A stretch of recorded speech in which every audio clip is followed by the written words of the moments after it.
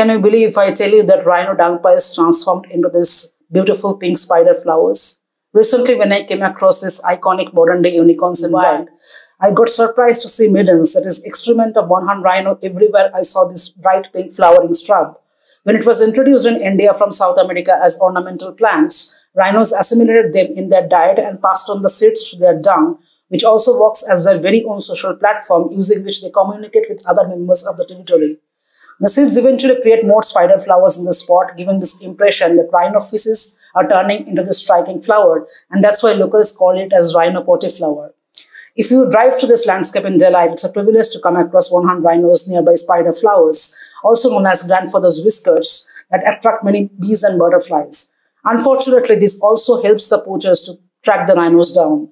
To know about many such interesting facets of wildlife in Kaziranga, check out my Kaziranga Chronicles series.